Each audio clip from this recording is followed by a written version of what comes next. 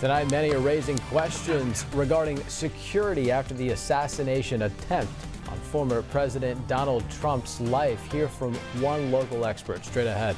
Plus, Jones College is rolling out its new program-based tuition pricing for the next school year. We'll have details on the change coming up. And we're going to start to see our rain chances go up as our temperatures come down a little bit by the end of the week. We'll talk more about it coming up. Your News at 10 starts right now. Tonight, WDAM 7 News is proud to be on your side with WDAM 7 News at 10. Welcome in. Thanks for being here. I'm Michael Clark. Thanks for staying up late with us after watching the Republican National Convention. We continue to follow up on questions many of you likely have after Saturday's attempted assassination of former President Donald Trump. So tonight, we're turning to two Mississippians who have experience working alongside Secret Service for high-profile speeches, including presidents. Courtney Ann Jackson has the latest tonight. What you saw on TV when it happened is something that I had seen many a time in rehearsals, and knowing that what your role play is at the time and what the Secret Service would do. Craig Ray was special assistant to the president and deputy director of advanced operations for both Bush administrations. In that role, he worked hand in hand with the Secret Service to go over every detail of locations for events and speeches. He says watching Saturday's attempted assassination was like a punch in the stomach. Immediately started thinking, how did it happen? You know, how did this person get to that spot in the #1 spot in an event to shoot the stage? Why it wasn't protected? You usually start at ground zero when you're securing a venue on where the best stage location would be for, camera shot, sunshine, everything. And then from the security standpoint, they work out from there. They go, where is the best shot for a bad guy to get a shot? He explains there's a certain checklist that applies no matter the size of the event.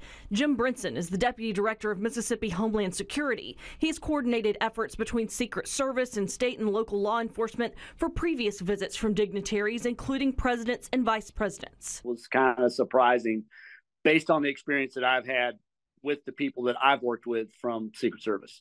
They've always been very professional, very detail-oriented. Brinson explained what coverage would have looked like if they were tasked with an outdoor event at a location like Saturday's. More likely been a MHP or DPS SWAT, or a local SWAT member would have been there, and not by themselves. They would have had other folks with them, at least two. It was close. It was way close.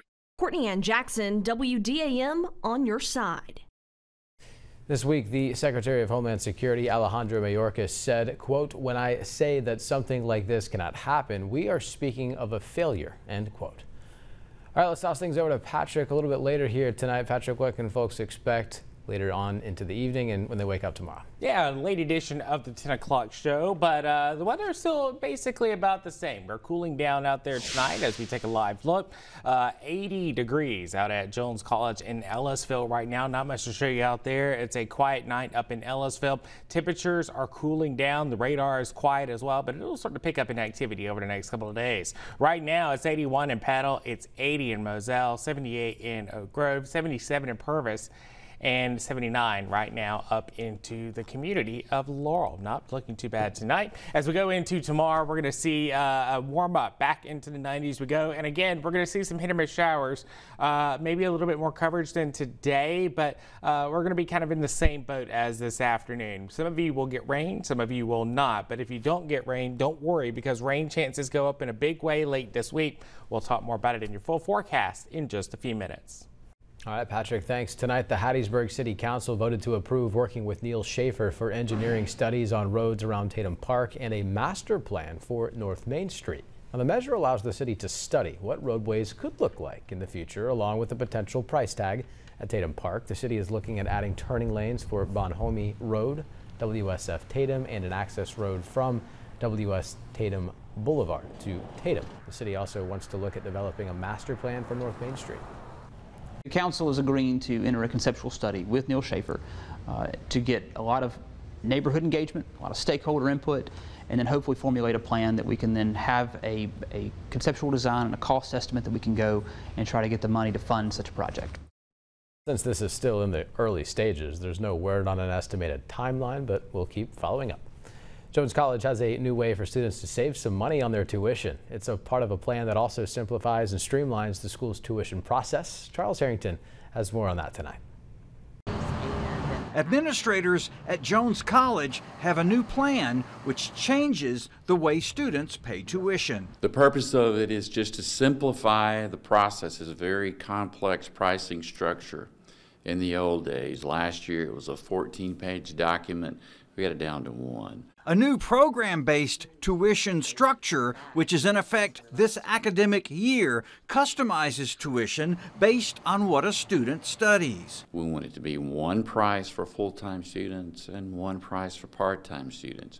And that is dependent upon what their major might be. There are no hidden fees, there are no added book fees, no added health fees, no technical fees, no lab fees, no IT fees. There are no other fees. Smith says the simpler and more streamlined system will also save the average student about $200 each semester. It's to help with access and affordability, and to really focus on our mission as a college, and that's to promote the upward mobility of our citizens in our region. Students we spoke with today like the new plan. It sounds like it's going to be something great coming to the school, especially for people with low-income families, mothers that's, going to school. The school says most students now only have to take 12 credit hours per semester to qualify as full-time. Last year, most full-time students had to take 15 credit hours each semester. Charles Harrington, WDAM7 on your side. More details about the new tuition plan can be found on our website, WDAM.com. Laurel Main Street is applying for the Mississippi Main Street Revitalization Grant, and they would use the money for a pavilion stage on Library Street to Carroll Garten Boulevard for tourism events. It would be about $500,000. The city gave the green light to match $125,000 from its tourism fund for the project. The city would be working with Neal Schaefer for a conceptual plan that would be included in the application. It'll give us an opportunity to offer more things to the people, local people, and the citizens coming in from other places. So it'll open downtown up more than it already is. We're very excited that we have the opportunity to apply for this grant, and we're very, very grateful for the Mississippi Main Street organization and the legislature for putting this together, because it means so much in our small towns. We're told the application will go before the legislature next year. Anytime there's a major news event, campaigns see a spike in donations. I'm Molly Martinez with a breakdown of the numbers.